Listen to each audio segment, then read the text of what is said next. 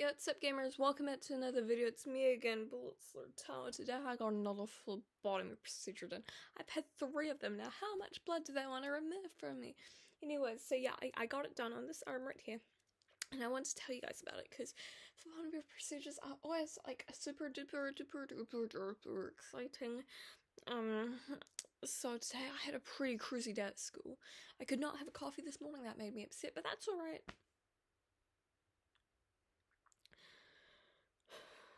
I am so out of breath lately. Anyways, so today I went to school. I did absolutely nothing. Actually, no, I did some writing, I wrote some more reviews. Anyway, so I finished school, and I got out of school. And as soon as we went out of school, my mom picked me up as usual, and we drove to the phlebotomy procedure clinic. We drove to the lab. At the lab, we figured that there was going to be no people in there, like it was the last time we went in there a few months ago. However, that was not true. That was not true. When we went in there were a bajillion people in there, and we had to wait 45 minutes until it was our turn, and the people called our name, and there was this lady. She was a blonde lady, and she had a lot of piercings, ear piercings. Doctor lady, and we went into the room. On the door, there were a lot of stickers, and inside there were a lot of stickers everywhere of cartoon characters on the wall. And I sat down, and my mom sat down.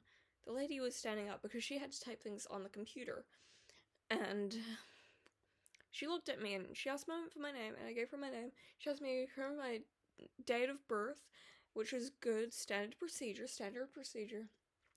But because I think I got the same lady that I got last time, because she could also not do phlebotomy procedures on 14-year-olds. She said that she couldn't do it on 14-year-olds. I'm not 14, I'm 13.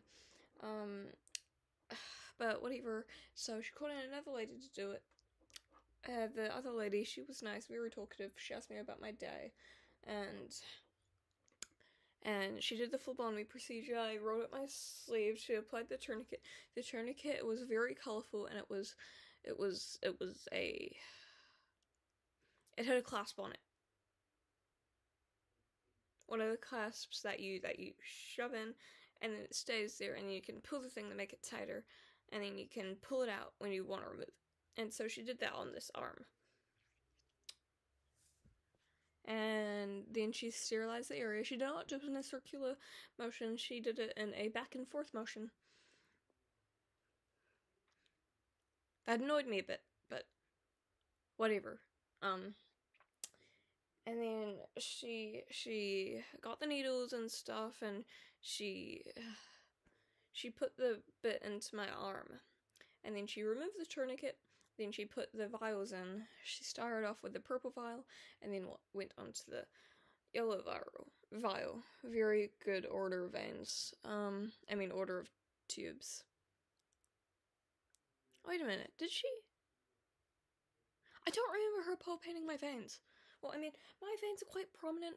I have quite a strong, visible median cubital vein, so I assume that she did go for my median cubital vein. It's quite prominent. I don't think she needed to palpate my veins, so that was pretty cool. And then she shoved the needles in. It took a while to fill up. My blood is very dark. And then she took the things out, and she put the gauze over it, and then she asked me to hold it, and then she walked out of the room. And then the other lady, the blonde lady with lots of ear piercings, she finished it up, and she typed in a few random things in the computer, and then she looked at me, and she was like, okay, plaster time, and she got a tiny little plaster, like a tiny little plaster. She removed the gauze, and she just put it directly on. And that was it. And then we just walked out. And you see, I had rolled my sleeves down again.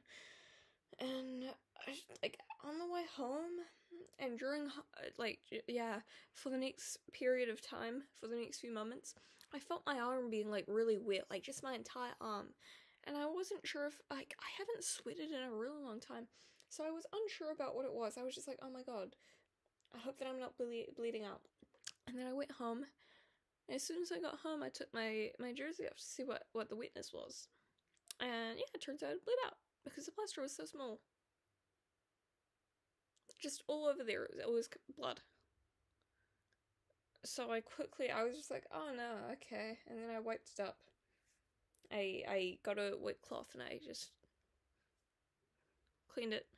And then I got a bigger plaster. And this plaster, I need to get some cooler plasters. That'll be like so cool. And I put that on him, and yeah, it worked. It worked out fine, and now I have another plaster.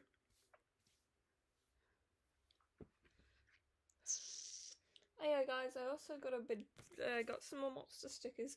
I have 4 of these right now. One of these on my Nintendo Switch. Another on my CD player. Where in the world do I put the other 2? I can't think of anything.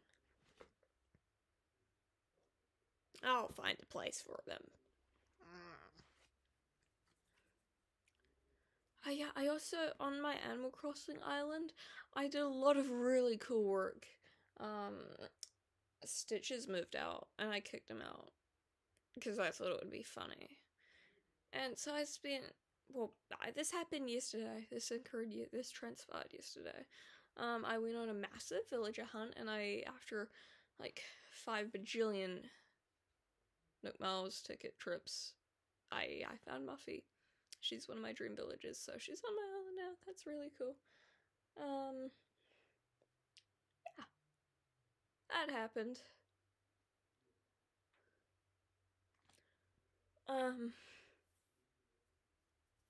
Is my helix in?